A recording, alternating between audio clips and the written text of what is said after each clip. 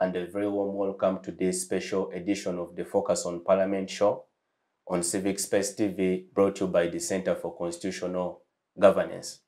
I am Kwagala, your host. On today's program, we pay tribute to the life, memory, and legacy of the Honorable Cecilia Ogwal, the Member of Parliament representing Dokolo District in northern Uganda. We now understand that the late passed on a few weeks ago, and in paying tribute and commemorating her legacy, we discussed the broader question of women participation in politics in Uganda. Joining me now to make sense of today's topic is a panel of very distinguished people, 2 ladies and 1 gentleman. You're most welcome to the show. Let me introduce them right next here to me on my left. Winfred Mugambwa, how are you today? I'm fine.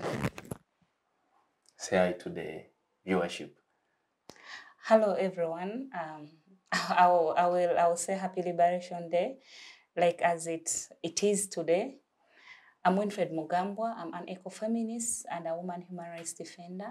I work with Rights for Uganda, and I'm privileged and happy for CCG for always inviting us and involving us. It's a pleasure to have you, Winnie. Thank you. Right next to Winnie is Council Kiiza Eron. Council, you're most welcome. Yeah, thank you. It's always a deep delight for me to be in the company of these 2 special guests, very knowledgeable, and of course it's a pleasure to share with the viewers some insights on how this country is misgoverned, or sometimes governed, but most times it's misgoverned.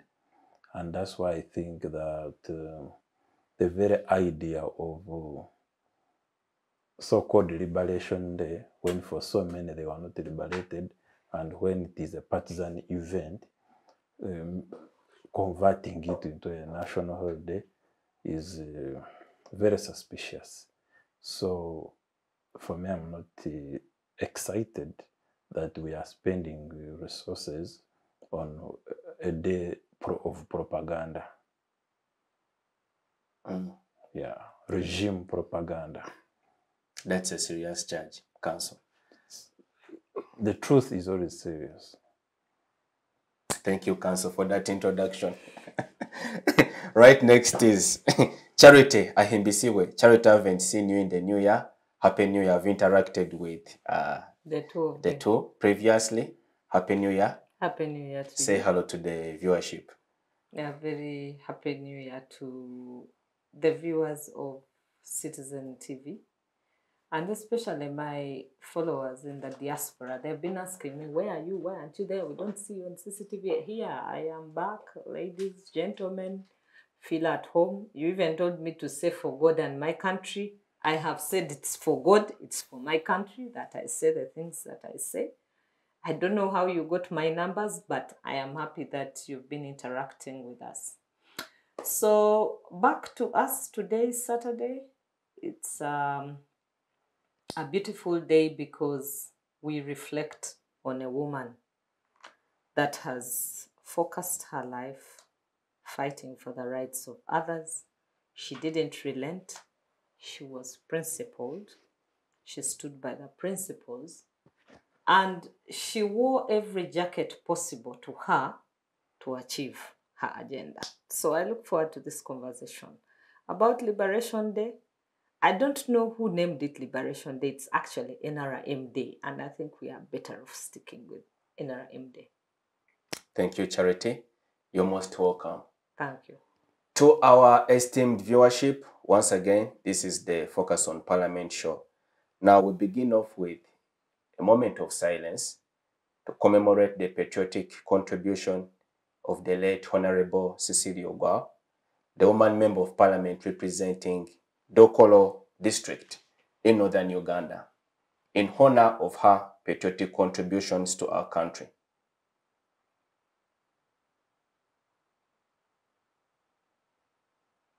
May her soul rest in peace. Let me start with you, Charity. invariably from people that have come out to pay tribute to the late Honorable Cecilia Ogwal.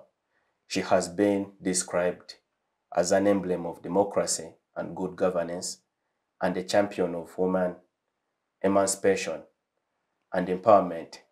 What was your initial reaction when news broke out that the Honorable Cecilia Ogwal had passed on?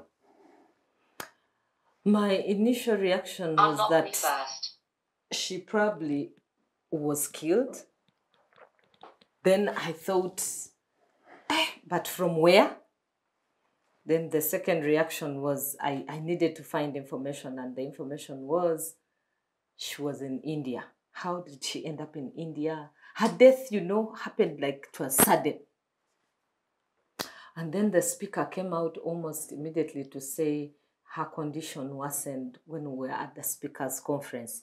Then I said, okay, now isn't it back to our conspiracy theories? I kept waiting for information to flow in, but as it turns out, it is just one of those unfortunate times when God decides to call his servant home. So we are sad with the family. My heart goes out to the family. I made out that we had to accept that at 77 she was going. But she has been in Parliament for 28 years. Her influence, therefore, is distinguished. And as a Democrat, she worked with UPC. She has recruited women. By the way, the women themselves were talking. Miriam Atembe says she influenced her. We had the Speaker of Parliament speaking how she was picked up from a bank in Soroti. She didn't ever know she was going to become a politician, but the Honorable Cecilia Ogwal picked her up and convinced her she would teach her how to speak. She also influenced Alice Alaso, then Jane Ruth Acheng. All those are her babies. And then she has very many women that didn't come out who are in the women movement, but they do associate with the work that she did across the years that she's been in Parliament. One thing about her is that she was straightforward. She said she spoke her mind, and the speaker says that every time she veered off the path of the citizen, the first person in her office was the late Cecilia Ogwal, to remind her that, you see, the reason why people go into service is to serve the people, not the reverse, to serve themselves. So she was all the time mentoring her and telling her, let's get what the people want. And for me, that is then a voice that we have lost, a very critical voice that cared for the citizen. We don't see very many politicians that are paying attention to citizens now. No, everybody is in it for what is in it for me. What can I get out of there? How much can I eat? Who do I ally with to get the quickest money that is available at my desk? And I move on. We hardly will see a member of parliament that is focused on the agenda of the people. Now, if we had more voices like hers, I'm certain then so many things would have changed. But what is interesting about her is that she has also been very balanced. Balanced in a sense that she was able to work with UPC at the time when multi-party politics was not yet open in Uganda. That time when movement system was the only movement, it was only the only system that was available. She remained in the background working with UPC and did not stop wearing her red t-shirt and saying for her she was UPC. And then when she started working with FDC, she, even up to the time FDC has been pulling ropes against each other, she was able to tell FDC, you must pull yourselves back together, the political party must go ahead. To the extent that when she died, FDC released a program for her burial. And yet Parliament was also releasing a program for her burial. So we see a parliamentary commissioner serving government and government interests, and yet at the same time able to work comfortably with the opposition from where she came from. What usually happens is this: when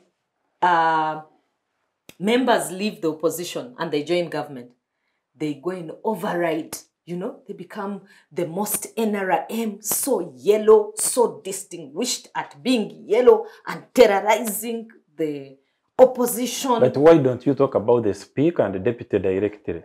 Where are you? No, maybe they are not the only maybe they are not the only ones that have moved and then became so yellow and, you know, forgot values of other citizens. Maybe they're not the only ones. Actually, I have a big list of many people that have crossed from opposition and gone, and they end up that way.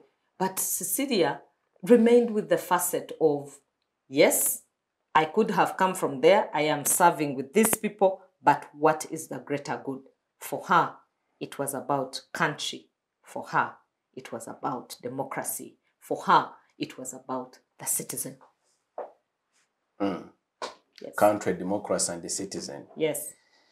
Council, you yourself, you are quite a distinguished champion for human rights observation here in Uganda, and also for, you know, the furtherance of the rule of law and good governance. The only distinction being that Cecilia Ogwal was not a lawyer and you are not a parliamentarian, but in many respects, you have areas of common convergence. So I ask the question from a legal point of view, especially the rule of law and good democratic governance practices. What would be your perspective? Well, I mean, she was a colossal figure. She was a giant as a politician, and she did so with grace and tenacity. As Charity clearly said, she was very candid, very honest, very forthright. I think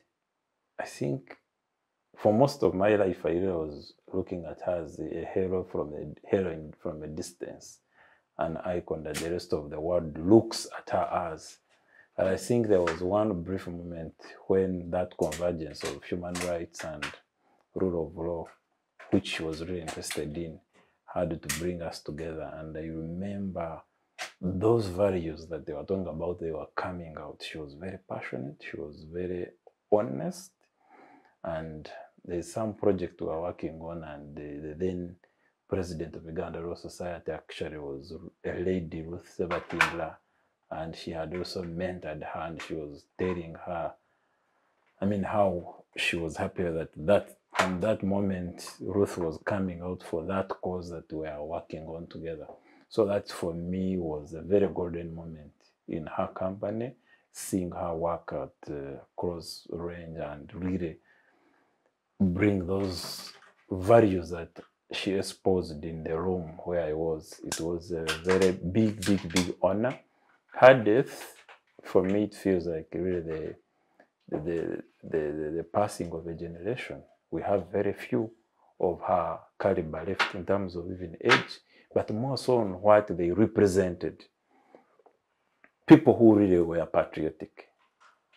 Because most politicians we have now cannot be said to be patriotic. Most are selfish, most are greedy, most are hungry, most are really in for filling their stomachs. And the last person they think of is the citizen, is the voter. And the politics has been commercialized, but she was not in for the trade. For very many years, she was a champion of women's rights. But more than women's rights, she was a champion of human rights across the board, the rule of law. She fought ferociously for the restoration of the multi-party dispensation. She saw NRM in the eye, and it was not NRM system, it is a one-party state. Of course, disguising as a system, but it was never a system. It was a one-party state, disguising itself, calling itself with such a flowery phrases as a broad-based. Individual merit. I mean, individual merit will always shine through, whether it's multipartism or not. But they had this linguistic, propagandistic way of running rings around our legal order and claiming that they were that one party which was for all Ugandans. So it was a form of dictatorship. It was a form of institutionalized intolerance. And it was nothing more than really the NRA, not even just the movement, but the army that was calling all the shots. but Cecilia, or Aunt Cecilia, as of referred to her, stood against that ferociously at one point, and it was at the difficult time. It was one of those difficult times when it was not easy to criticize NRM, because then it was still they were the new kids on the block. Largely speaking, DP was on board with them, which was the strongest opposition group when they came in to the regime they had overthrown. So it was a thankless job. It was a Herculean task opposing a popular regime led by someone who Bill Clinton had clustered among the new breed of African leaders who had fooled the West into believing that they would rule briefly and then hand over power and they'd be architects of orderly succession and democracy. Of course, we know that none of the so-called new breeders actually lived up to that promise. And the worst culprit is the one we have somewhere celebrating a misleading, pretentious Liberation Day for his party, but trying to include all Ugandans by proclamation. And clearly people would want to work today. I don't see why people are not working, but because people who want to force it down our throats that we are liberated. Liberation is like love. It is not something to institutionalize. If we are liberated, we know it. We look in our pockets and see the liberation there. We see that we can go to City Square and protest without police and without the military tents out competing us. Makerere University, even the Freedom Square, is now locked. So that is the liberation. These guys are. You can't even go in the street and demonstrate peacefully. No, you can't even approach Parliament now. You are a youth. At some point, young people would go to Parliament and demonstrate there. Right now, you can't even go there. Even if you have papers like a petition, you will be arrested. Several have been arrested, locked by the youth. So this intolerance has kept on increasing. But the Cecilias were not hoodwinked. Like some Ugandans, they saw it for what it was from the word go. Cecilia worked with Obote while Obote was staged in Arusha. As the head of the policy, she was the de facto head of UPC, working with the likes of the late Rwanyarare. Oh, so I don't know, the retired Rwanyarare, the man from Ruchiga, and all those big wigs of UPC. So her tenacity, her patriotism were beyond question. She mellowed down. Towards the end, she was not the same Cecilia, but she maintained that balance he was talking about. Maybe it was age, maybe it was disease, because sometimes you ask why is someone mellowing down, you don't know that. Who knew that she was struggling with cancer, for example? We didn't know. And you know how debilitating cancer can be. It can drain your energy. So the fact that she was even doing all this work up to this age when she had cancer shows you what a kind of solid woman she was. Everyone who has tried to save this country has wanted to enlist her help. The FDC, the UPC, DP, and of course even NRM, they all want to work with her, and it's because she was a magnet.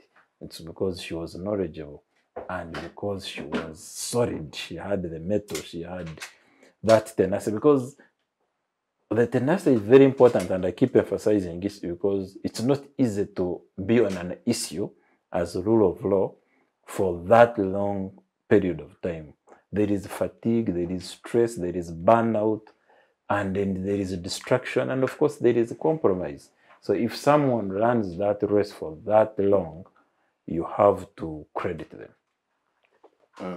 Credit them indeed. Winnie, what's your understanding of the legacy of the late Honorable Cecilia Ogwal? Did you have any close personal interaction with her for the period she was alive? Or from a distance, what can you tell us? Thank you so much. Personally, I had not, I'll say, or say, even if we have shared space with her, but we had not yet met. We had not met. But she's one kind of woman that we have lost. As a country, we have lost someone, indeed a person. Given these times where most people in the positions of influence, most leaders, most ministers, most MP are for God and my stomach. And everyone has told you, everyone has given testimony that this lady was honorable, was for God and my country. But it's a time where everyone is looking at for God and my stomach, losing such a person who was so influential and kept up the game till the end. It's really disheartening. I personally have shared space with her, and one thing I learned from her, I learned a lot, because she's been an echo in the women's movement, and women have lost a lot. Having a woman who will stand up, because when you see in the politics of Uganda, most times women face a lot of intimidation and very many violences that many times it keeps women go back. But Cecilia Ogwal, you've heard everyone is talking about how she has been still the same person, only at the last hour, but she's been the same.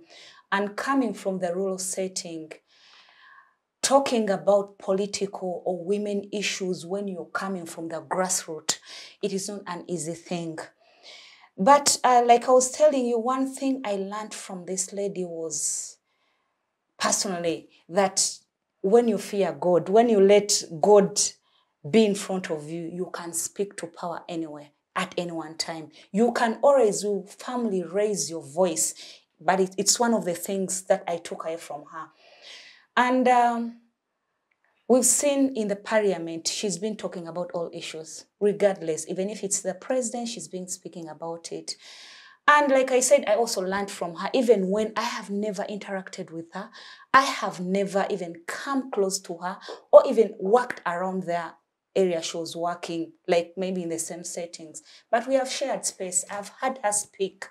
And she would speak words, inspirational and encouraging words that I believe touched very many women. You would see, given the women who have come out, and of the many, because I work with very many women from the grassroots and from up country, and very many women have learned from Honorable Cecilia Ogwal the late. And to me as a believer, sometimes as you can console yourself, you'll be like, when I was thinking about her death and everyone was like, we've lost someone. I also thinking about how we have lost someone, how are we going to do it? Then I got this in my head where Jesus told his disciples when they were telling him, please don't leave us. And Jesus said, I must go so that he can come, the comforter. So I believe there is that person. Even when Cecilia has died, there is that one person that is going to replace Cecilia, who is going to come up and also raise her voice like she did. And her confidence, it is rare to find someone with such kind of confidence. I was surprised when I got to know that she's not a lawyer. I was really surprised because she was so articulate. She understood law like as if she was a lawyer. And then in that, another thing I learned from her is read, research, give your time to understand things, and always speak about what you understand and understand best. And again, when you see on the floor of parliament, even when at her old age, there have been very many issues, but she would pick up what she believed in. Personally, as a human rights defender, I would maybe where a person I would cross like, no, on this path, we didn't move with her person. I didn't move with her where she voted the I wouldn't have voted it, but that doesn't stop me from admiring her courage. That doesn't stop me from appreciating the work she has done in many people's lives, even in my life, because we've learned, not only personally, I've learned that you can pick some things from someone, even when you have somewhere you're crossroads. And given where she's coming from, right now, as a human rights friend, I was telling you that we do the work we do in different spaces and in different geographical locations. When we say that Cecilia Ogwal has died at 77, And she has spent in parliament 28 years. To me, I go back and say, okay, at around, she must have started around her 20s. And then I'm looking at the Lila I know now, and I tell myself, 50 or 40 years back, how was that place for a woman?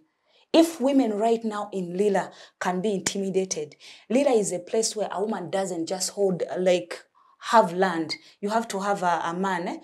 I heard that a man you have to go with a man even to acquire land or even buy land. There is a lot of sexual and gender-based violence in Lila. And I'm like, I was seated there, like, this is a woman 40 years back, still stood up and raised her voice in areas, political areas and women's issue. By then, women were so much, even right now, women are so much silenced. With there is so much of structural silence. But when you relate that, if now the rate at which it is, what about then?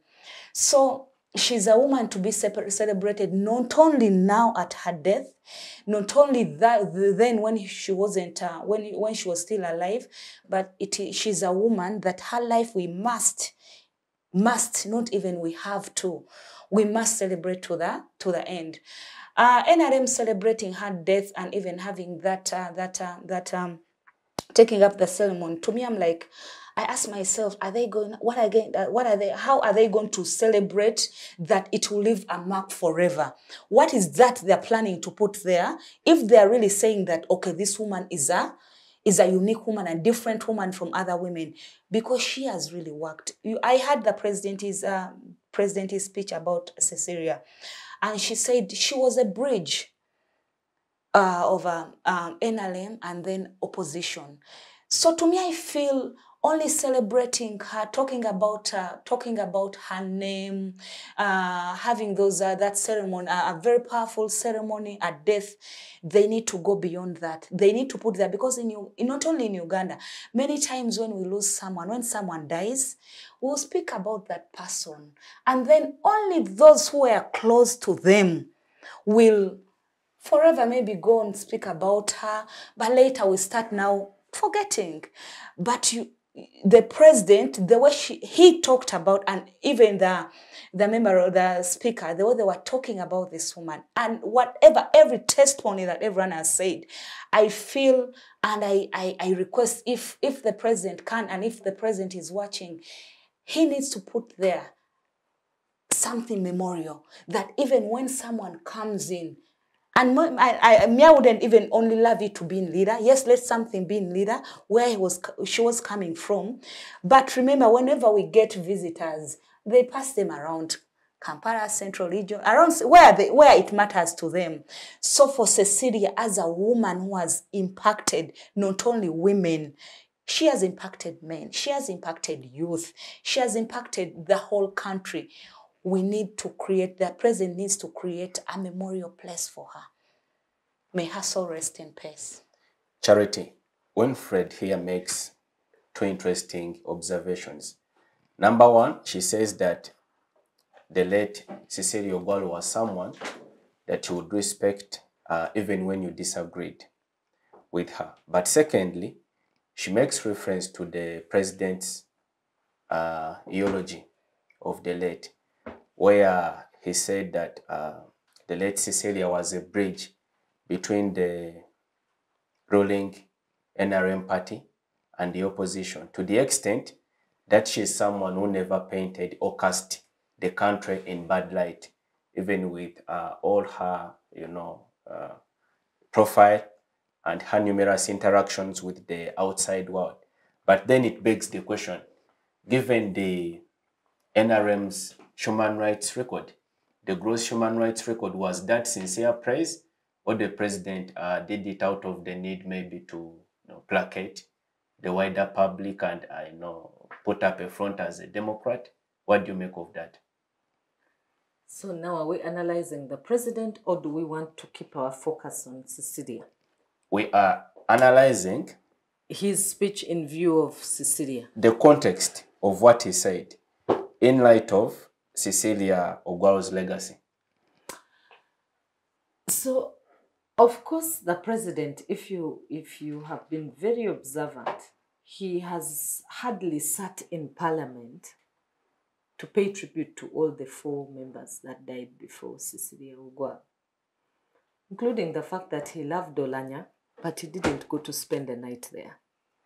But he sat for some time at Cecilia Ogwal's funeral. And that tells you something, that by the time she was dying, he was close to her. And he didn't go alone. He went with his wife. Usually his wife will leave him to go alone if it is a person as close to him and not to her. But they went together. And while there, actually, his facial expression tells you, he doesn't usually look like that, like he's in shock, like, you know, he normally just lays his wreath and then he moves on. But this time he was looking like he's in deep contemplation. When he mended fences with Cecilia Ogwal, and I'm coming back to the speech, but I first want to come from the context.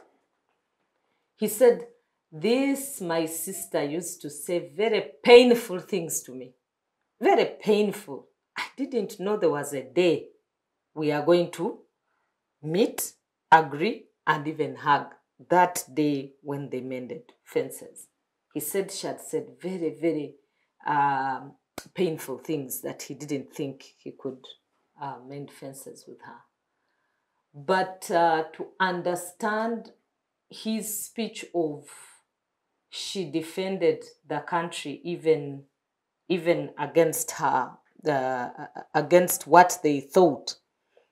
When she was going to the parliamentary forum abroad, she was a commissioner for the she was a parliamentary commissioner, but representing Uganda at the parliamentary forum.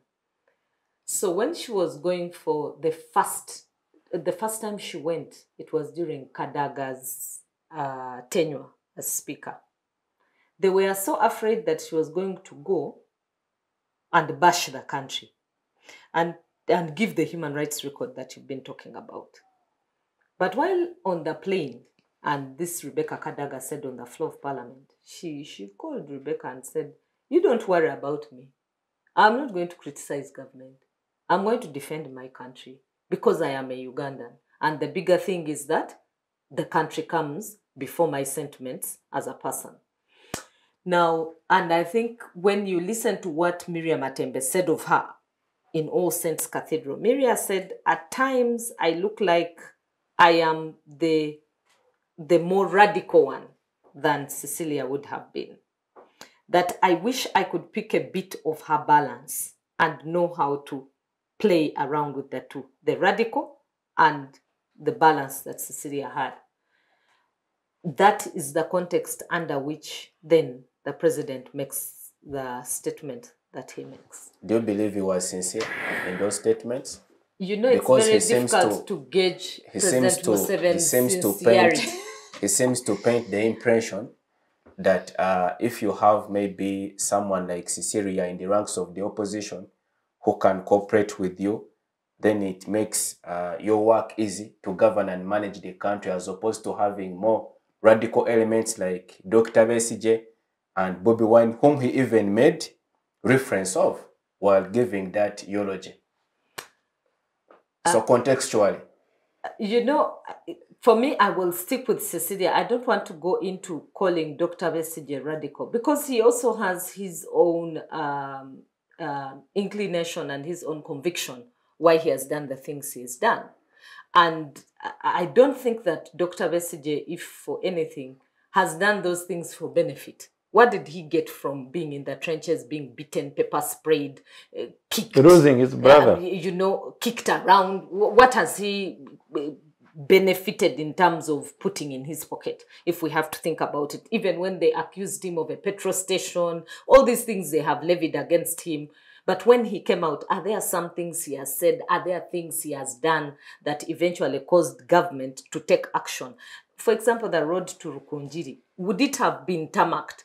I know Tunengo is not yet tarmacked, and every day I keep thinking maybe we should co-opt him and take him to the hill in Kanungu and make him now scream from on top of the hill that, you know, even here I'm going to change these people to become reform agendarists, such that government takes chorus up that hill as well.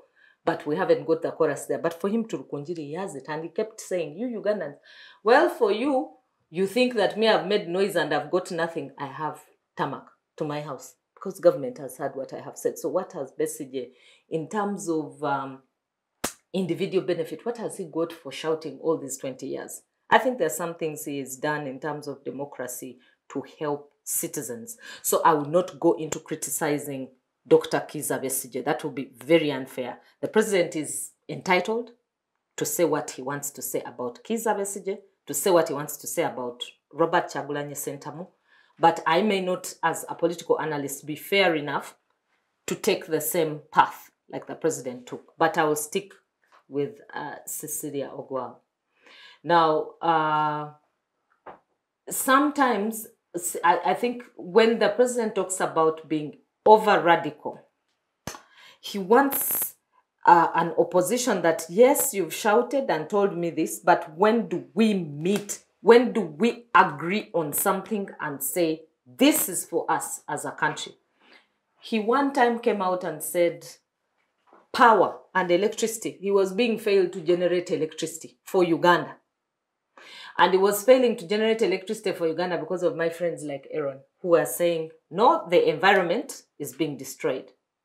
And actually, when you look through the academic spectrum, environment has become a very interesting one. There are people who are saying we must balance environment rights with development rights. At what point do you give up some of your rights in the environment to take on development? Now, that is the kind of attitude yours truly, RIP, Honorable Cecilia Ogwal, had. Her attitude was, at what point do we give up something to gain another? And does it benefit all of us as a country? And I think to her, she rather erred on the side of trying to make it work than err on the side of where she thought it's now completely not working. And so for the president to see her in that light, that she gave in, she agreed to listen to him over some issues and it benefited both government and the opposition, then becomes a fair comment to give about the person of Cecilia herself as a politician. That said, it doesn't mean that people who are radical have no contribution on the democratic spectrum. No, they also have a contribution on the democratic spectrum. And I think that the president knows too well that if he had no opposition and if he had no person giving him alternative policy, all the people who are around him and very happy to be sycophants would have already caused him to knock his head on the wall. So if I were him, I'd be happier with alternative voices. Council, in principle, I find it quite inconsistent that given the character of the president, he's a person that whom you can constructively, politically cooperate with. Therefore, contextually, I am not at a personal level persuaded with his remarks when he says that he found an ally in the Honorable Cecilia Ogwal in as far as furthering national interest is concerned. But I want to understand from you, do you think this praise was sincere or it was out of the need to appease maybe the greater public, or also for the president to try and revive his political and human rights record? Because like now, it's the norm. We all know that this regime is arguably the most brutal in the history of our country. Well, to say that Cecilia was iconic, heroic, is not to say that she was an angel or that she was perfect. Maybe that was one of the drawbacks of her really great iconic legacy, that she She had to dine and cooperate with a man she knows to be thoroughly cunning and incurably Machiavellian. President was not making those remarks because does not mean that that is the brightest star on her great flag that she left in this country. No. Museveni was playing politics. Museveni was being Museveni. He was being patronizing. He was undermining opposition. He was trying to say that only those who work with me mean well. Yet he's there to maintain a regime whose human rights record is abhorrent. It's a military dictatorship that Museveni presides over. He's not presiding over democracy. He's not trying to entrench a pluralistic society. He typifies intolerance. So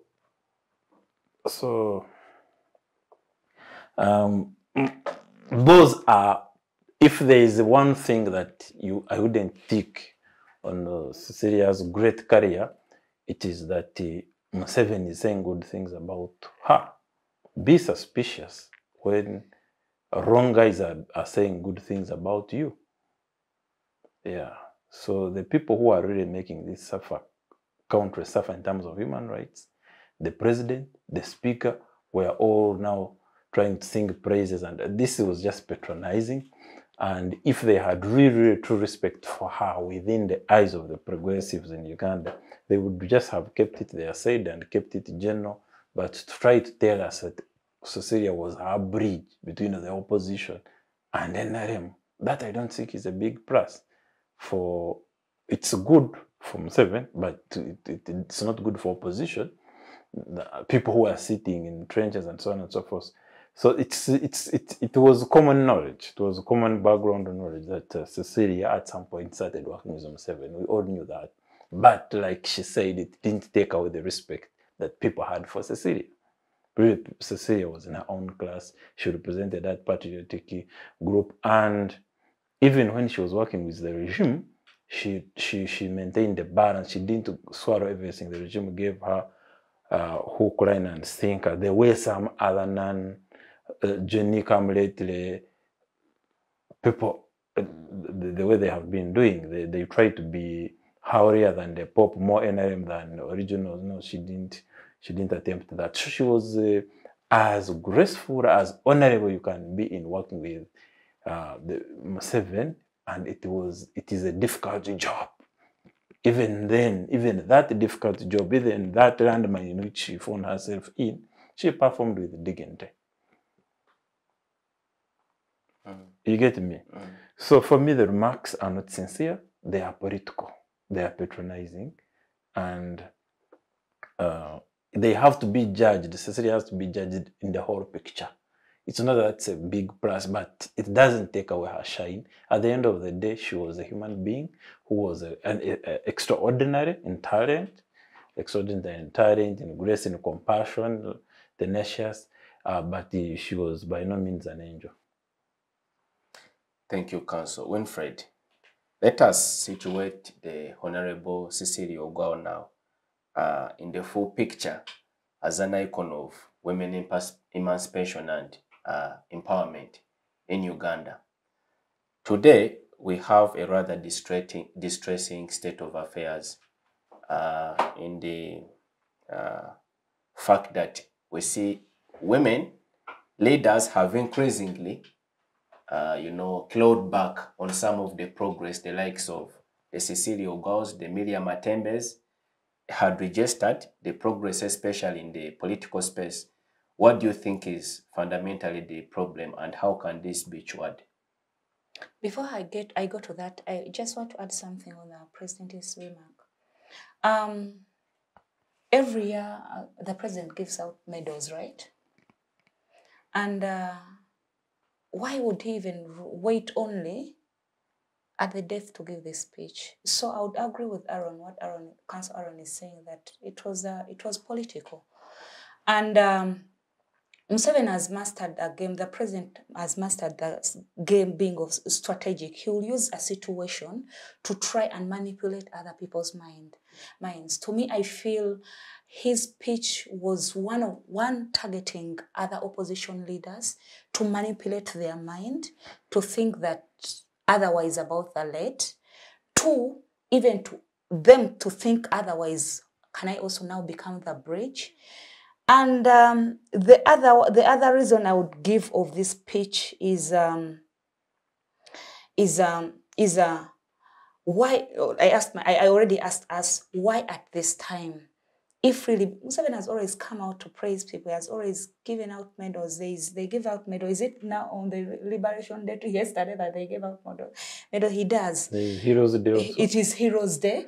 So if really this woman meant all this he said in the speech, the speech was very good. Why did he wait at the death?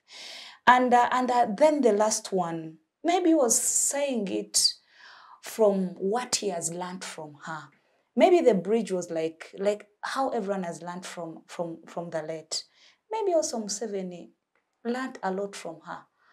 And that is where he's coming from. But it was really political. For him, he had a reason. I'm not trying to judge him, but the truth of the matter, if you sit down and analyze it, he was having at the back of his mind, like it was a selling off point for him. He seemed to suggest, just before maybe you answer my original question, in his eulogy, the president seemed to suggest that you are only patriotic if you do not oppose his style of governance. Did he in the first place oppose the style of governance of the previous president? Did he? Yes, he did. He opposed the style of governance of Milton Obote. That is why he went to the bush and the others. Why does he think that he's good, that he won't find those opposing him? You get it? Because he confuses himself with the country. He doesn't know that you get it? Loving the country is not loving him. That is it. So if he's expecting that everyone is not going to oppose him, then he's being wrong to himself, not even to the country. Him talking about others who are radical, I'll personally also say, just people think that being radical is about talking from the mouth. I would say that him going to the bush with the guns, he was being radical. So that is, to me, that is it. He's also radical in his way. And again, we all have our style. Everyone is gifted different, uniquely different. Yes? And again, what different violences push different people to react differently. Some might choose to do the way Cecilia Ogwal Honorable was doing her things. Others choose the different way. If either piece have failed, and again, remember, this is a military man. Our president is a military man. The type of governance he's having is military. So he should expect radical people, like the way he's judging, and his remarks around Kyagulanyi and Dr. Besigye, the position he's in, he used the rightful words. Those are the rightful words, person I would expect from the president to his opposition. So it was a true reflection of his feelings. Yes, it was. The Bible says what we take inside doesn't destroy it, but what comes out of us is the true reflection of us. So he was really speaking out of his spirit, and that is him. And that is, I wouldn't expect him to say that, Besigye is good, Kyagulanyi is good. No, I wouldn't. I would ask myself, what is wrong with our president? Is he sick? Is he going through something? So his speech, to me, I feel it was a selling point for him, a consoling. Sometimes we come to speak to people trying to console ourselves. He was trying to console himself and maybe also the mourners. So back to the question. You were inquiring why. Today, we see a reversal of the progress, the strong progress that the likes of Cecilia Ogwal, the Miriam Matembes and other champions of women empowerment and emancipation have registered over the years? Why is that the case? First of all, politics and leadership of the country has become commercial. We all see it. And it is rare. That is why when I was talking in the first place, I said it is rare right now to find a Matembe or to find a Cecilia. And sometimes away from being commercial, like I said, there is a lot of systematic and structural in place that silence women. And us voters, truly, I think we are the ones doing a problem to these people by giving them votes. We give them votes not knowing their capability. But because right now, let's say, very many women were voted on the card of NOP. I'm not trying to despise NOP, no. I'm not despising their leadership, no. But I feel very many leaders, women were voted when they have not yet built their muscle of leadership or being political leaders. There is a difference between being a woman human rights defender. There's a difference between being, when you're working in your constituency or area of work. But again, it takes courage. It takes a unique difference of the woman to now become a voice, have a strong voice politically. Because there are a lot of things. First of all, women come from patriarchal backgrounds, from their childhood, from where they've grown. And even where we are in the faces, you'll see that they always show where women have to stop. Yes? We have seen in different governances of the president, women are elected there, but they are silenced. So we might be thinking that, okay, women are liberated, women have been given position, but in reality, women are more being silenced. There's a time a woman MP, Winfred. That is the question now we need to, let me come to that. There's a time when a woman MP, I've forgotten the name, when she came up and talked about sexual harassment in Parliament. Honorable Anna Dekedebir. And remember, if we can all remember how that discussion came up, how it ended. When they stood up and talked about, consent, you saw how men were trying to shut and rubbish women. And I'm going back to, we are voting women who have not yet built the muscle of being political leaders. So it's a matter of they lack of are capacity. I'm not saying they don't have the capacity, but they have not yet built their muscle to hold their space or hold their ground in the parliament or in the political arena. The second one, I said, we all feel for our country. But also it takes a woman like Cecilia or Matembe, like you mentioned, not to agree or not to settle into the corruption around in the country. I am a woman, but I will not say that every woman is not corrupt. But these are things they've found in the system. They've found the system already corrupt. They've found the system, and given that most of them, those who are not, because very many women are in parliament, but when it comes to issues around corruption, issues around women, how many would stand up and speak like Cecilia or even speak like Matembe? Right now, Matembe is out of parliament, but you can think she's also a member of parliament, or you can even just want to say that she's one of our members of parliament because of the way she speaks with passion. Another thing, I feel the leaders we are having now in parliament, they went there for money, not to speak for our right. They went there for themselves. They went there to also eat. Like Katolwama previously said, vote me nangeng ndieko. So people are just there in parliament feeling for themselves, feeling for their stomach, feeling for their families. But also as they feel for all that, I feel there is also a lot of fear in parliament, given that we are having now a speaker who is a woman, very commanding, very arrogant, very patriarchal.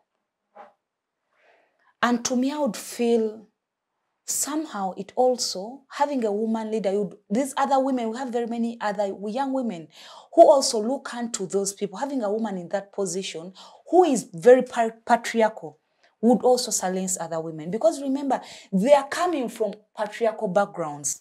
They are coming from patriarchal communities. They are coming from patriarchal societies. And again, having a woman in leadership who is patriarchal, I don't know what made her there. I believe she's doing somehow good work for others, but that bit of patriarchal bit, it is a wrong side for me. I would feel it is a wrong side to have a woman being patriarchal in that position. Also will silence women. And also political parties. Last time, the opposition side voted for the opposition leadership. How many women were there? I also feel parties are not, unless a woman has come when they already have the capacity, but parties need to go back to the commitment of building women's capacity, raising women's voices, but not having just women there in their parties and they say they are women. All parties are somehow now lacking that. So there are very many factors contributing to why we are having very many members of parliament and women who are silent. But the first one, the below one, the one I've put forward is we are voting. It is us voters now to go back and check ourselves. Are we really voting the right women? Are we just looking at the books? Are we looking at the families they are coming from? Are we looking at the only things they've done for us there?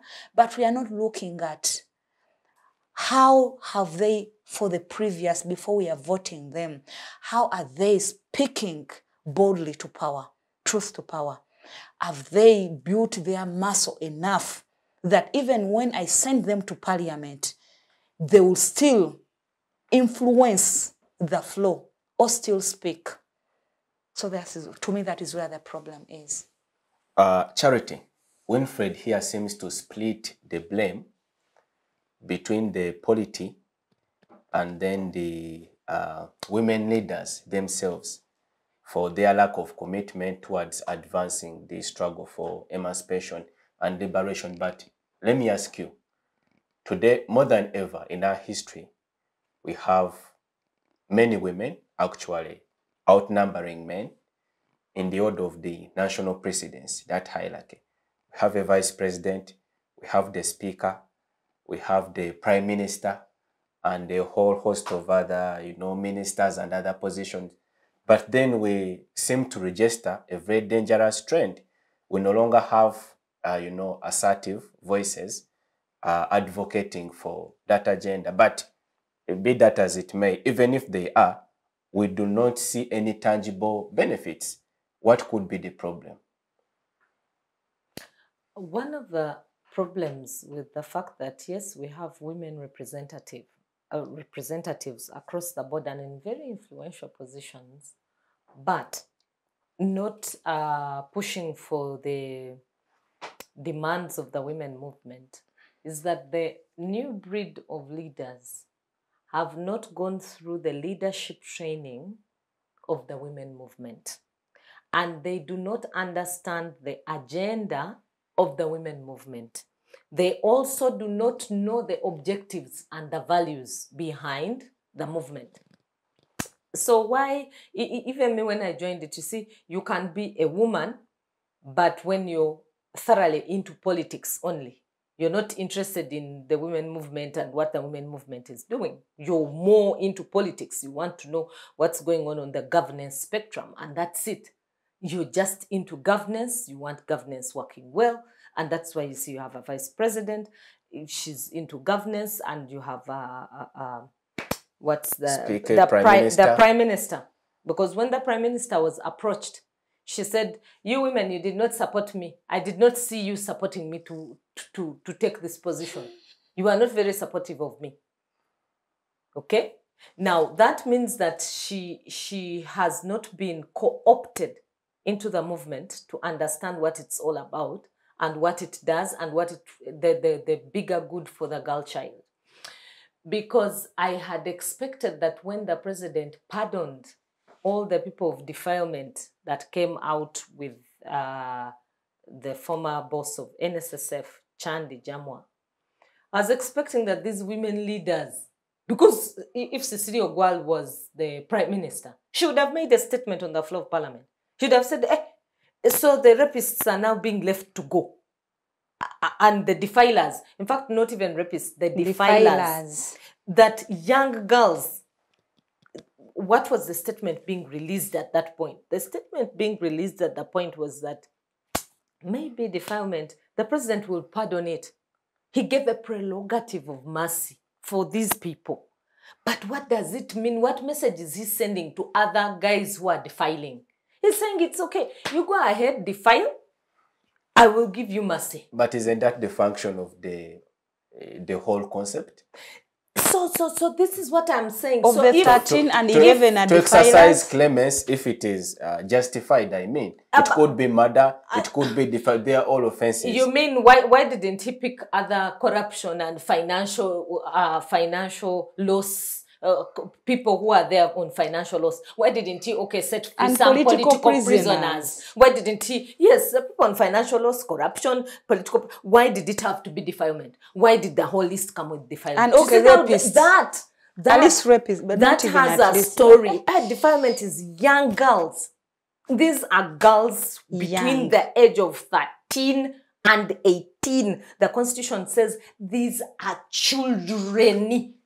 So what are you saying? You're saying you're not caring about children. Imagine how I am now making this statement, me, because I'm coming from the women's rights movement.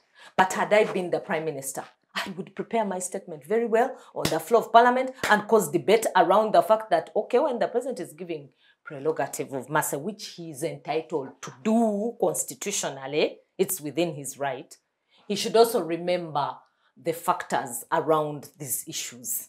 What does it mean? And how are we perceiving it? That is why for FIDA now, they've taken up the issue. But you've not had the Speaker of Parliament raising the issue. You've not had the Vice President raising the issue. You've not had the Prime Minister raising the issue. So there is going to be a need of training, co-opting them into what the women's rights movement is all about and why they stand for the rights of young girls and women. The Honorable Cecilia Ogwal stood for young girls and women because he believed that the future was female. That as we go ahead, you may find that girls are more than boys, and sometimes they will be leaders tomorrow. What kind of leadership values do they espouse? What are they bringing on board that would make the country a better place to be? And what kind of leaders will they be? When Mabati's scandal came out here, the first thing that was clear on the scandal was that majority of the thieves were women. That, we didn't know that women can also steal. This is what was trending. So what was it saying? In terms of the women's rights movement, then the question would have been, what kind of leaders are we training? What do we need to do differently? How do we inspire girls and younger women to think about leadership? Is it just that we shall trend for theft of Mabati, or there are other things that have been achieved? So these are the things that we expect conversations to be around. And the Honorable Cecilia Ogwal, the Honorable Miriam Atembe continually had these conversations even as they remained on the leadership spectrum, which we don't see with the more political and governance heads in the Prime Minister and the Vice President and also the Speaker. They are more onto governance and not necessarily just the issues. Thank you, Charity. Focus on Parliament now takes a short break. We'll see you back after the break. National Water and Sewage Corporation is committed to providing cost-effective, clean, safe and reliable quality water and sewage solutions in urban centers across Uganda. National Water and Sewage Corporation reaffirms its commitment to 100% service coverage, geographical expansion, infrastructure development, water quality, pro-poor initiatives, customer care and stakeholder engagement, catchment and water source protection. Be a water hero. Pay your bills to zero balance. Report all leaks, busts, and illegal water connections to enable us serve you better. Reach us through our toll-free numbers on 0800 200 977 or 0800 300 977. You can also communicate with us through any of our online platforms or visit the National Water and Sewerage Corporation office nearest to you. This message is brought to you by National Water and Sewerage Corporation. Welcome back. This is the Focus on Parliament show on Civic Space TV. Today, we discuss and celebrate the legacy of the Honorable Cecilia Ogwal, the late and former Member of Parliament representing Dokolo District. Joining me to make a sense of this discussion is a panel of distinguished ladies and gentlemen. Council, I want to understand. Charity here strongly argues that it could be a question for maybe the structural or institutional bottlenecks that are straddling the path of advancing the women rights movement in the country, a view that is also shared by Winfred. But let us look at the political space. Today, more than ever, again, we have women better placed to advocate strongly for these rights and also for their continued emancipation and empowerment. But why is it the case that increasingly there is, a lack of confidence in the ability and competencies of the women leaders, despite the so many incentives that have been made in the past, the affirmative action in areas like education, in politics, by introducing the position of the woman member of parliament? What could be the exact issue? Is it a question of the personalities that are being fronted to lead? Is it a question of lack of sufficient capacity building? What's the problem? Or it's the general politics? No, this is beyond. Of course, the politics can't go away. It's part of the problem, but it's part of it is the historical injustice. This is not a new problem. It is probably getting worse. But even before I get into the structural riddles, I want to also make my opinion very clear on the president pardoning the fighters en masse. It's like he was looking out for them to pardon them. You see, thank you very much, Council we need to know why. What is his motivation? Why is he propagating the environment? I love men who think like this. Using the office of the president to encourage the environment in the country. This water belongs to you. But after Council, here, I'll take you a cup of tea. You're a champion of us. The norm and the environment. Let me give you the ramifications of the environment. Exactly. Of course, that's why you should listen. That's why you should listen to me more. Yes. Because I'm a human rights constitution lawyer who has read the constitution from page 1 to the last. I know about the prerogative of mercy. It's not an excuse for fertilizing gender-based violence. Thank you so much, Council. Just because you're president. Defilement is a form of egregious torture.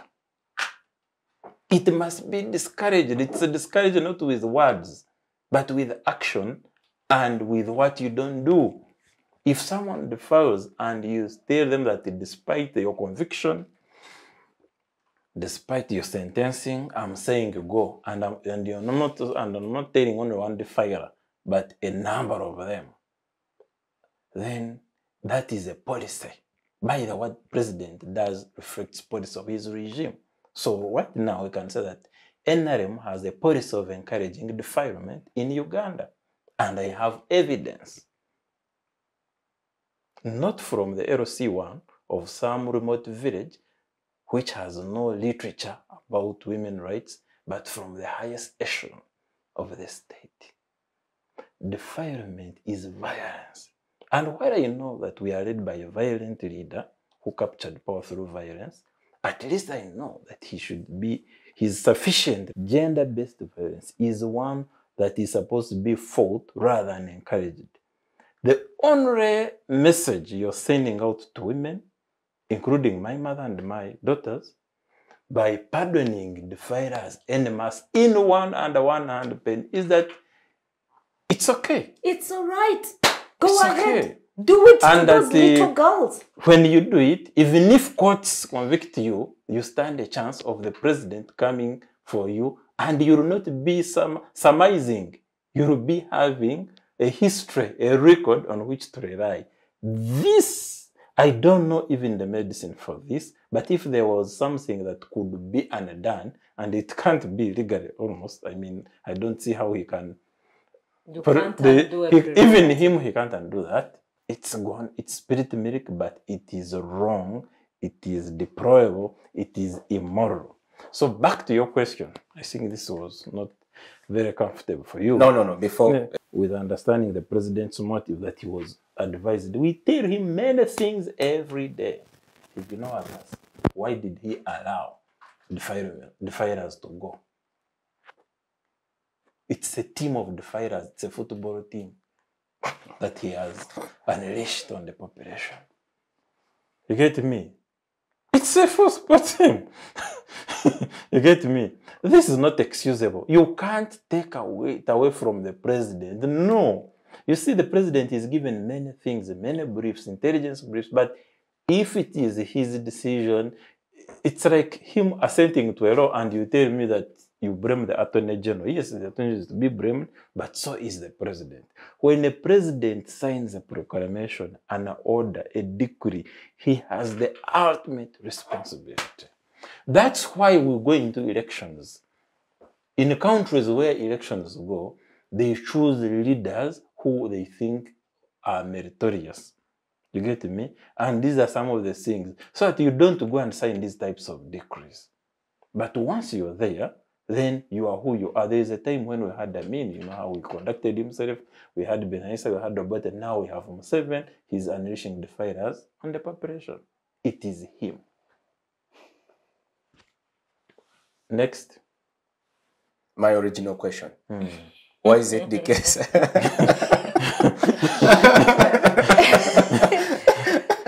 Sorry, you almost digressed entirely. I mean, no, that is women's rights. That is women's rights. That is girl rights. That is human rights.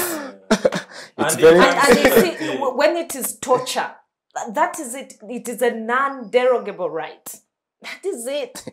rape and defilement are common weapons of war, but they are among the things that make it a war crime, or they are unforgivable. Again, they are a form of torture.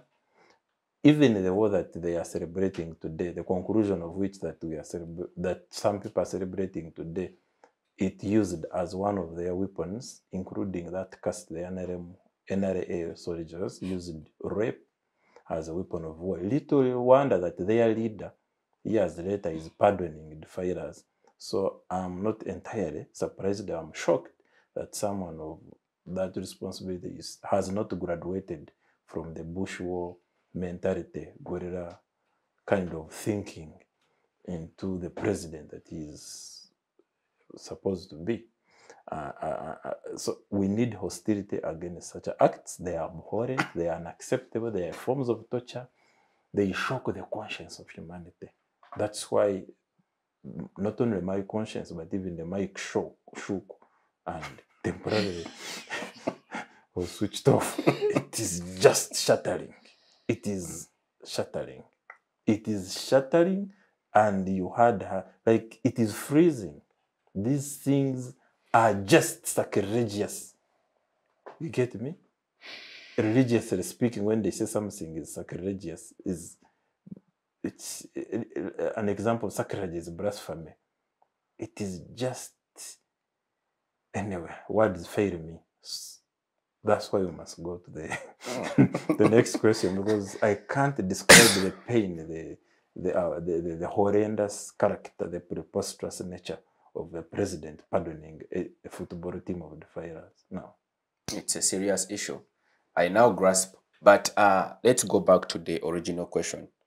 I was asking that despite the number of interventions and incentives that have been registered to facilitate women empowerment and liberation and advancement, and with the now new breed of women leaders at the highest level of state power and hierarchy, how come that we cannot draw the linkage presently between, the benefits and the incentives? What could be the issue? You see, what must change is not only institutions and laws, it is a culture of a people, as long as we still have patriarchy.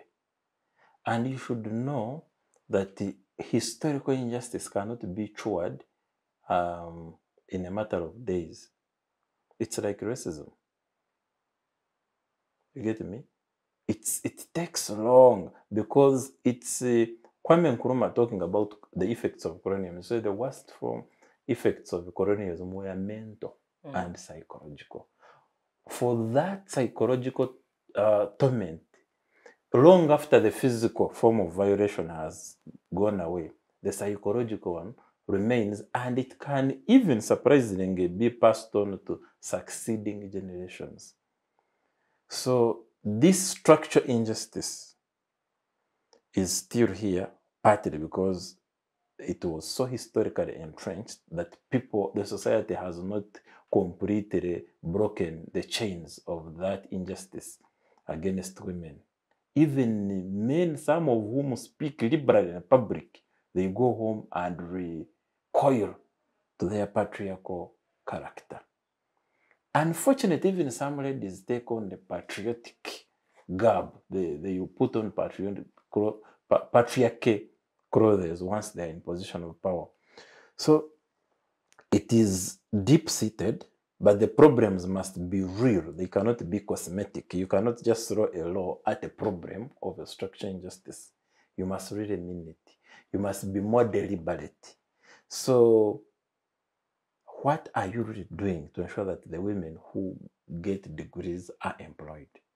You give That's them not positions, enough. That's not give enough. them positions That's in not government. enough. If they go to parliament and they are sexually harassed, it's not just the Anne, but even Matembe has ever alluded to that sexual hostility that some female members get in parliament. And it's not just parliament. Even in the cabinet, it's there. And we are talking about the top echelons. You get me? Even some other organs of government that we are not going to talk about. It's there. In the private sector, it's also as bad. In schools, in hospitals, patients are being sexually harassed. Students are being sexually harassed. You get me? In universities. So it has not gone away. It has not gone away, and we need to be stronger than just throwing laws, institutions. It must be a movement. That's why even political leaders must come and listen to the movement leaders. Correct. What does it mean? What do women really want? So that we are guided. Women are at the forefront of providing solutions, and we listen to them. But if we brush them aside, then that's not true. When you are, as a president, you are appointing women, are you appointing the best or the weakest to your cabinet? It's not a matter of decorating leaders of opposition with the female humans. If you really are about liberating women, you need to pick the best of them. You need to empower them with knowledge. You need to respect them. And the atmosphere must be conducive. Laws are not enough. A culture itself must change. The culture itself must change. If people in our homesteads are still looking at women, children, female children as sources of wealth, I mean as people whom they can trade and get cows, it's a deep problem, you get me? And it's our culture. It's our custom. That, in some countries, that the people look at bride wealth as even they start planning for it. There are some women who are pressured into marriage. That you are delaying. Where do you want your brother to get cows to marry from? Oh, but this one, what is she even still doing here? You people, you have not heard of these things? That what is? Where is the man? The person has come for Christmas. The first question they are asking. Yes. When are you getting married? Yes, we see the car. We see, where. And you have a job. You finished school, but where is the man? We need to stop asking those silly questions to our daughters. Exactly. And then when she's going into a political office, you start saying if she has no man, then she's not worth being a political leader. So what? There is a bishop who even reached an extent of trying to fire a clergy, a female clergy, because she was married to a polygamous man. What was she supposed to do? It wasn't her fault. The man went out and got a second woman, and he said, now according to church canons, you are in a polygamous marriage, you go. How do we start punishing women for the sins of their husbands, their fathers? And then later, once the bishop realized that the women movement was up in arms, he said there is more to this story than meets the eye. What was there that was more Which to meet the eyes eye? did she want them That, to meet? that the woman might have been polygamous herself before. Why hadn't it been raised? And why is he Why was engaging? the story now Why is he coming up? guessing? Why is he guessing a might? You see? So we need to start with ourselves. The issue of patriarchy is still It is real. deeply entrenched. The laws are not enough. We must go ahead and ensure that culture changes. But The Council, atmosphere changes. where are the assertive voices, the likes of the late Honorable Cecilia Ogwal, the likes of And my question is, if you don't listen to Cecilia Ogwal, you don't listen to Miriam Matembe, you don't listen to the strong women, you only listen to your girlfriends, your side chicks, the people you are flying on with on the plane. That is not the liberation of women. You get me? Women cannot be liberated by being sex objects, by sexualizing them. No. They can only be liberated by sitting on the table of decision making and their decision is valued. That's why we need the best women in the cabinet, in the parliament, and not the weakest links that some people are talking about. And that has to be deliberate, it has to be encouraged. But if they reach cabinet and you sexual harass them, they reach parliament, you sexual harass them, they reach here, you don't listen to them. It doesn't matter the laws you have, whatever the policies you are proclaiming, because actually the taste of the pudding is in the eating. If we really want our women to matter, then we should make their voices matter. There is no way of going around about it. We should listen to them. And I think one thing that Eron even raised a bit before, he said, if you look at the Honorable Cecilia Ogwal, she was on the political scene for 28 years. It means that her husband must have been very supportive of the processes that she was engaged with. And that even the people she met along the way, she didn't give them a chance to manipulate her, but she also did not manipulate them. And so there must be that space. There must be space where that woman can put out her best under respectful circumstances, both at home, at the workplace, and wherever she's associating with these people. Understand that she's also a human being in her own right. It's not just because she carries around certain things about her, so you're now going to think about her in terms of sexual object only. No. Today, I made a comment about NRM and I said, you see, the NRM is a mixed basket. And when it went out on social media, one young man tweeted and said, I feel sorry for the ones who sleep with you. Sexual object already. You see? So she's Even there. sexually, like sexualizing your comments. Yes, that because I said the NRM has done some good things and has done some bad things, it's a mixed fruit basket. And the good things, I enumerated them. I feel sorry for those who sleep with you. I became a sexual object because of what I said. And it is a grave thing. It is really grave. When I first read it, I wanted to react. Then I said, if a pig drags you into the soil, you don't roll along with the pig. I let the pig be. And that pig thing reminds me of one thing, the Wangari Maathai story. One thing you should know, what is holding us back, is that while men face challenges in the political arena, in like human rights arena, women normally face twice, thrice more. If you look at what Wangari Maathai went through, it's because maybe at least Matembe has written the challenge you have more, there is a poor writing culture here, but if you are reading the stories that women go through at their workplaces, in the political organs, you find that they have higher obstacles, higher mountains to climb, and yet what they need is a leveled playing field, not just laws and institutions, and flowery speeches. No, real level the ground. Wangari Maathai was called the mad. They were saying that she's a man. We need to disabuse of ourselves of the notion that if a woman is succeeding, is outspoken, then she's a man. No, she's a woman. She has not become a man. She's just a brilliant woman. Just they are dormant and brilliant men. You get me? So also the men, we need to liberate ourselves before for women to be liberated. Even men must be liberated from insecurity. For example, we should not be intimidated by outspoken ladies like the ones we are here.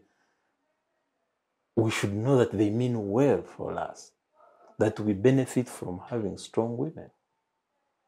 It is in our interest to have strong women. Ask families and children of educated women. They feed better, they live longer, just because women are educated, women are empowered. Nations are much better. But here are some people fearing as if it's going to be a crisis. If this woman is strong, if this woman is in this space, we also need to show our own fears as men, relative to strong, liberated, empowered women. Thank you, Council. I realize that today's conversation is much more than the ordinary ones. It has now expanded beyond the scope of simply eulogizing the late Honorable Cecilia Ogwal. But these are the things she fought about. These are the things she stood for. So we are focusing on why did she have to stand for these things? Because she knew there were going to be women, there were going to be young girls who would be coming to follow in her footsteps, and they needed a voice at the time. And now that we lose her voice, can many more women voices rise to defend the space that she defended? So it's not gone beyond her tribute. All this is in tribute for the work well done. Quite significant. Thank you. Winnie, we are talking about women participation in the political space. In Parliament today, we have a significant number of women politicians, the members of Parliament. But then the question is, in terms of deliverables, women legislators, contributing to policy matters, or even fronting legislative proposals for consideration and adoption by the House, we do not see it as that frequent. So is that a question of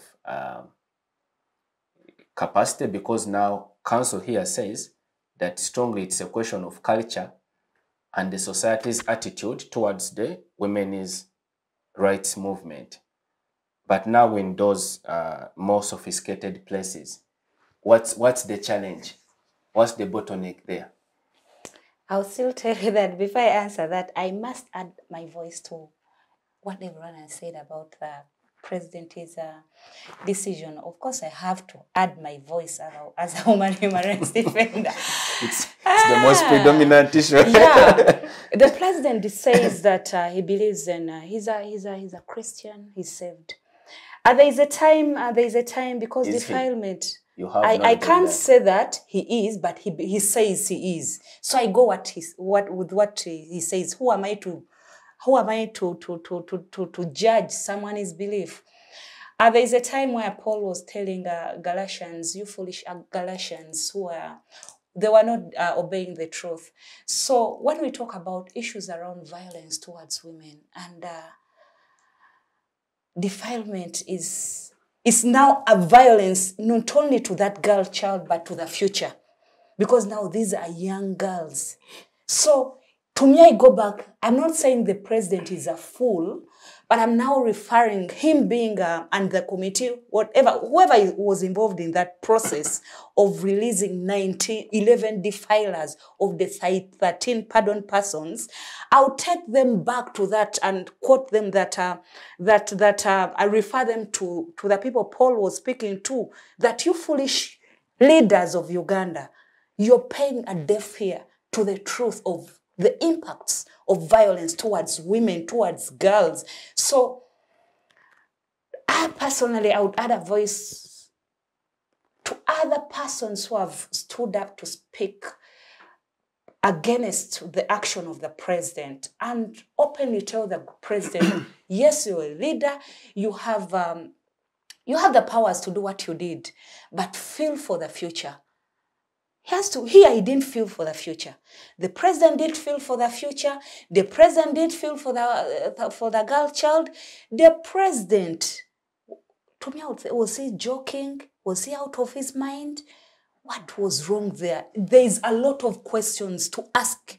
Council the seems president. to be convinced that he was deliberate in his decision. By the way, the president of Uganda sometimes, to me, I think maybe he was even trying to show that, okay, I can even do worse things to our country. Let me try it out and bring the... It is now how they were releasing, now I'll take him back to the Bible where he says he believes in. Remember that time when people, was it Barnabas, when Pilate said, can I release Jesus or? Barnabas. So now the president was like, let me show you that I can do worse things because this is something worse. Truth is, I don't know how he feels. I don't know how he felt when he was deciding that. But to me, I feel it was like sending a message that you people, like silencing us. I can do worse things than the ones you're saying that I've done. Let me release the defilers. Let me pardon the defilers. Nothing you can do to me. So I call upon him to rethink about his action. Let him rethink about the action of pardoning defilers. They were talking, even me just talking about it, even me just feeling up, my blood, my heart, everything is boiling within me. Eh? And I'm like, really? Now, remember, this is now the chairperson of NAM. So not only Ugandans should fear for themselves. The chairperson now releases and pardons defilers. Eh? So he's unleashing a problem on the whole organization. Let me leave that point around defilers because anything around violence and violence towards women. Because remember, the Bible says, people always be temperate when they say women came from the rib. Yes, women came from the rib of men.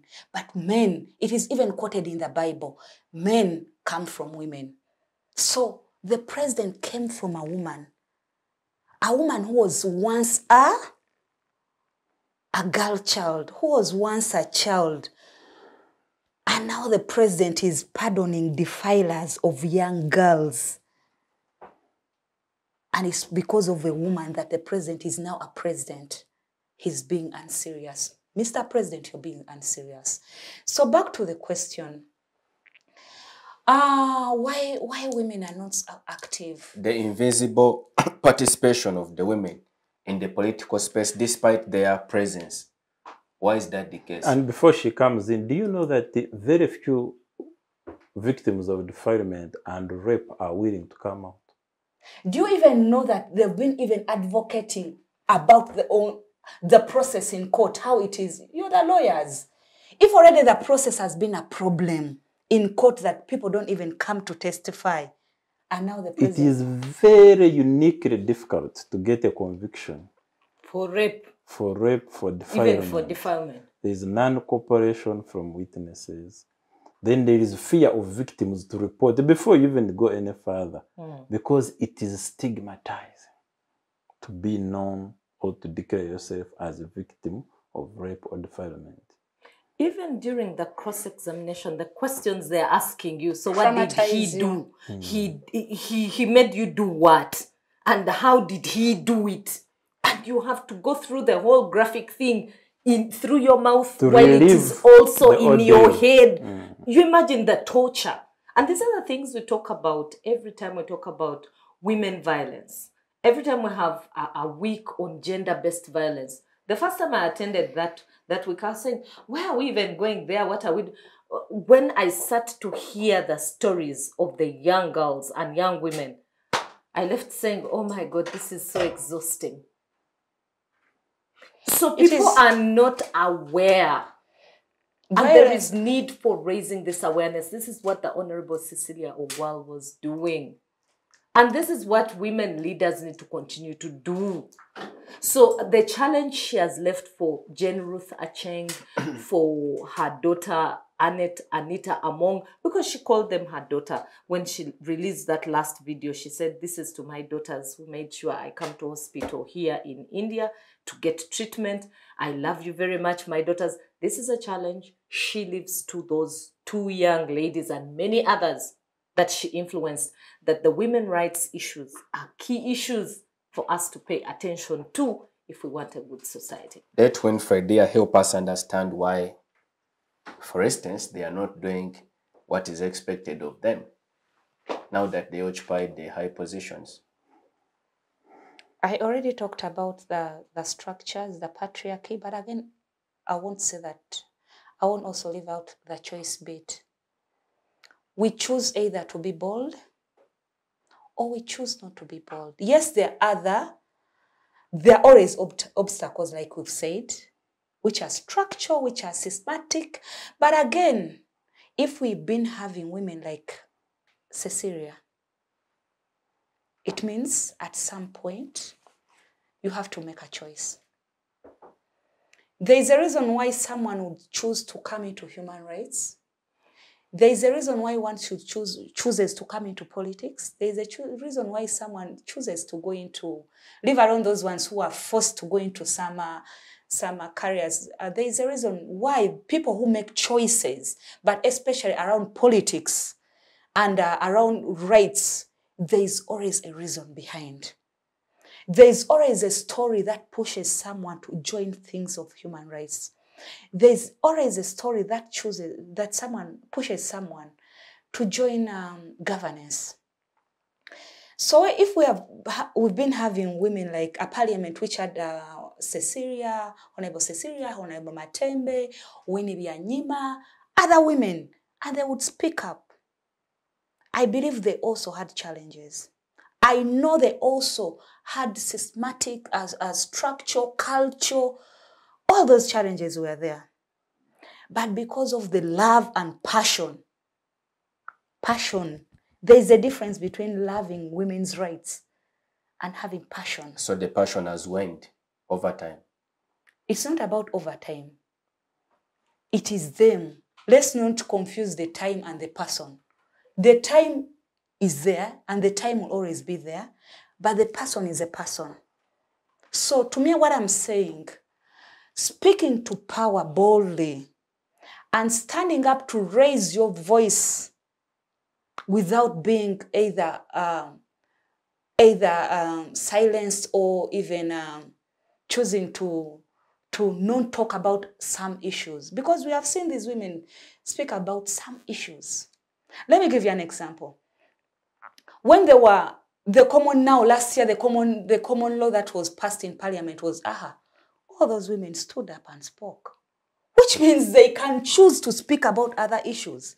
If they could choose to speak about the anti-homosexuality law, they can still choose to speak about other issues.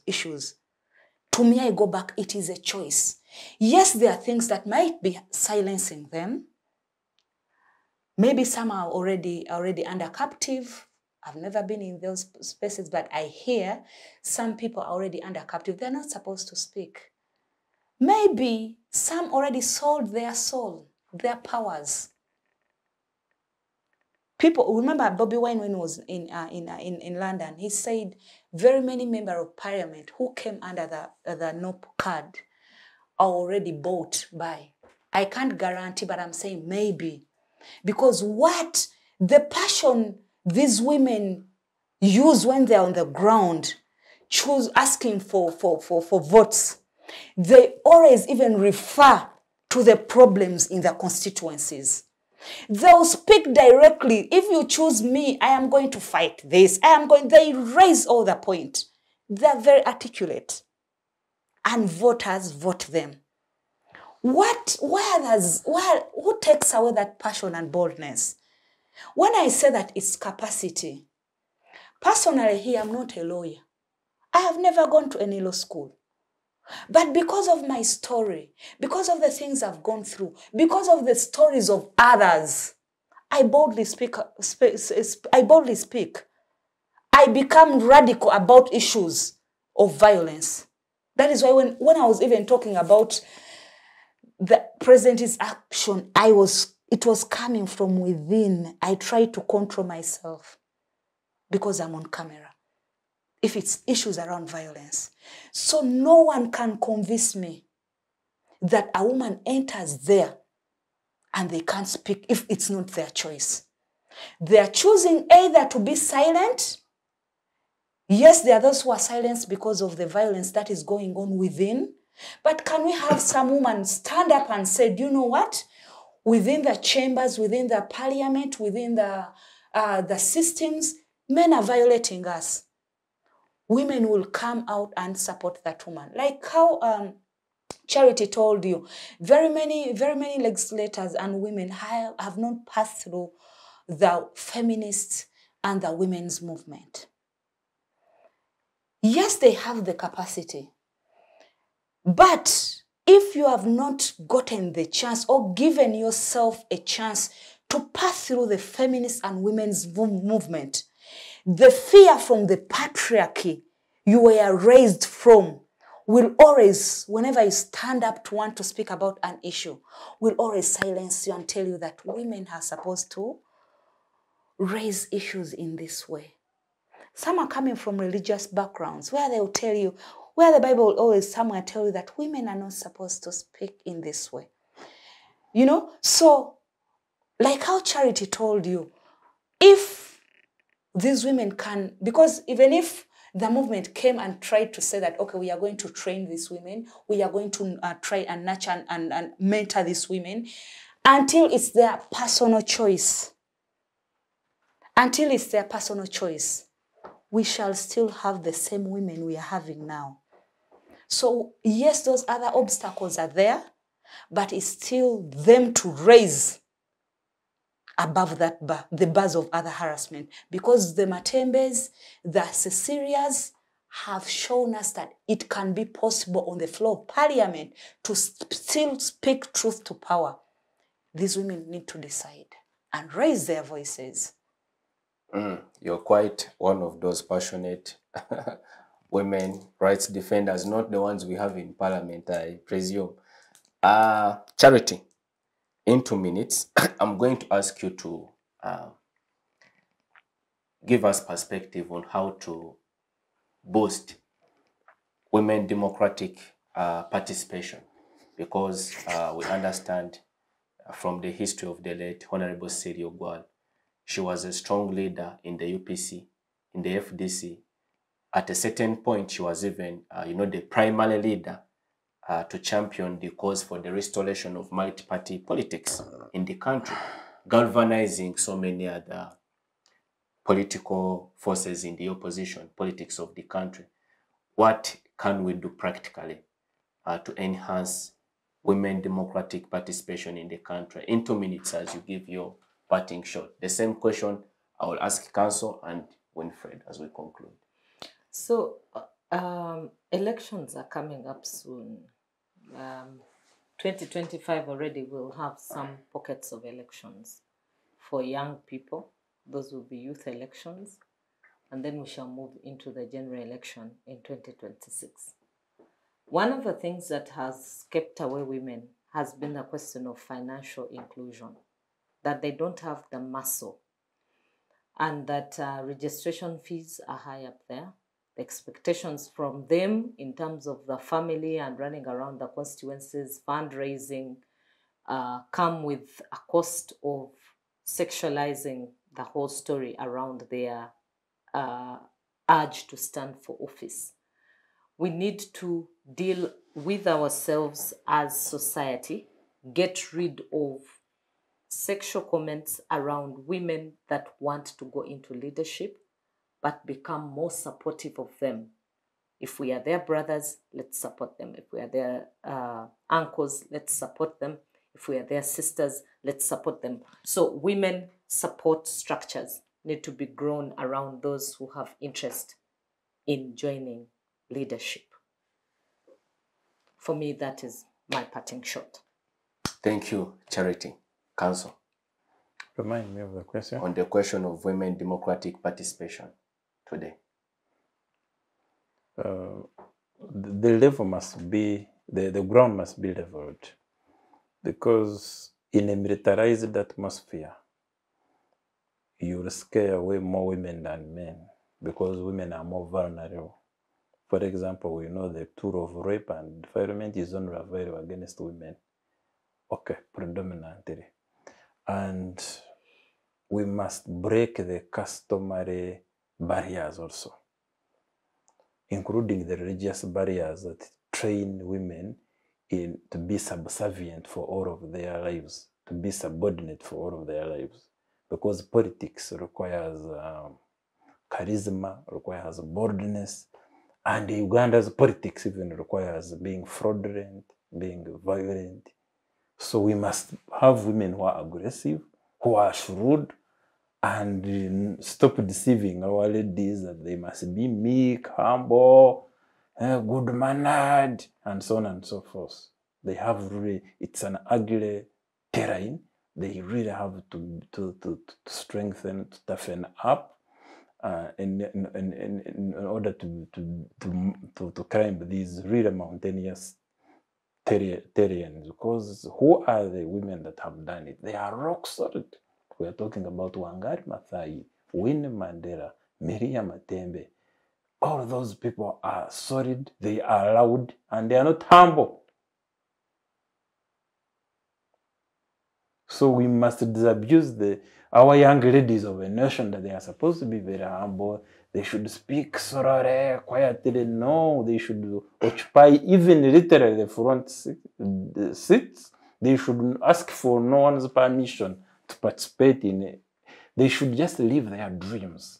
They should live their dreams. They should break barriers, and they should be rebels if they really want to participate in the processes that are available.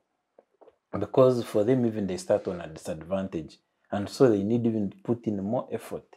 They need to be even more aggressive. They need to be louder than the men. If possible, outshout the men. That's how they're going to succeed. But if a woman is going to come and just do lipstick and then look like this and just be humble and just be sexy, that's not going to help you.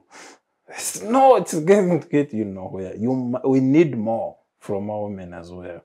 That's the choice part. But for society, they must remove these customary barriers, religious confusion that hoodwinks women into thinking that they must know that the politics matter, that life on earth is very important, not just in heaven, not just when you're dead. You get me? We must stop telling lies to these young ladies. We must start telling them the truth. I hope they listen. Winfred, Just your remind me a parting shot. little. On Okay. the concept of women democratic participation in the present context. I want to encourage every woman who is because the elections are soon coming, like Charity told you. I want to encourage you that you have the full support. You have the full support. Just be yourself. Speak truth to power. Don't be intimidated. And then the other thing I would say is, I think we need to create more spaces of healing from the different traumas these women have been carrying from years. Because maybe these traumas also get them to be silenced during that time when they get into those positions. But still, let's learn from the past. Let's have at the back of our minds those strong women, those brilliant and brave women who have always been speaking truth to power boldly. And let's borrow that and stand up to the women's, all the women, even now those in parliament. Let them not fear. They should know that they have a full support of women movement. Very many feminists are ready to support them. But being humble and being silent is only going to cause us more violence and only going to kill and take back the women where they were. I want to appreciate you, ladies and gentlemen, for your very able participation on this program. Once again, to our esteemed audience, we appreciate you for keeping us company up to the conclusion of this program. This has been the Focus on Parliament show on Civic Space TV. Please feel free to engage us on our various social media platforms. You can subscribe on our channel on YouTube, follow us on X and on Facebook, and we appreciate our production unit for keeping us live up to the end of the program. We'll see you next time.